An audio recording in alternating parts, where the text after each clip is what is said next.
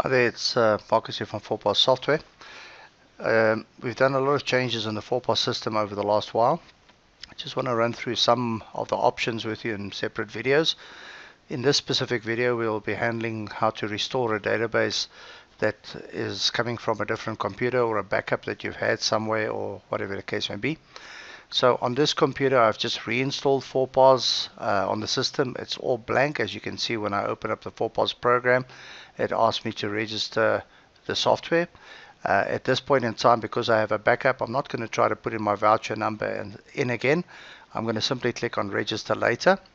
The system will come up with a user ID and password, and again, because it's blank, I can simply click OK. So now I have my blank database that is part of the installation. So to get the system up and running, in other words, restore my backup, go to Utilities on the back office program, go to click on Restore Backup, type in your password. The password is the same master password we use all over.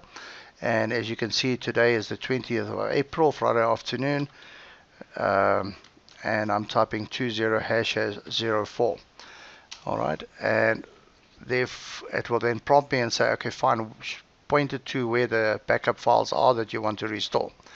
In this case, I want to restore this backup. Again, I've sorted it out there. As you can see, quite a lot of backups there for customers that we help and assist with. You most likely will have the same type of scenario for every day or every time you do a backup. There will be a RAR file.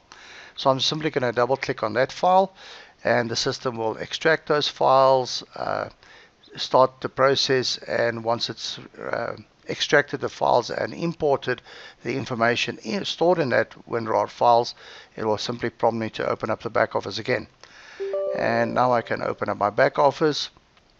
Once the back office is open, it will effectively put me back to where I was at that backup time or time of backup, and then I can type in my username and password on the system, and I'm back in again. My system is back registered to the name that I had.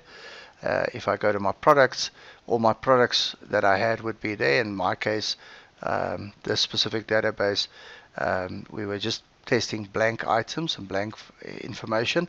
So yes, all the products and all the company registration details, everything would be recovered from there. If you had a database that's been running for some time, you can obviously go to day-end reports just to verify that all the information is there.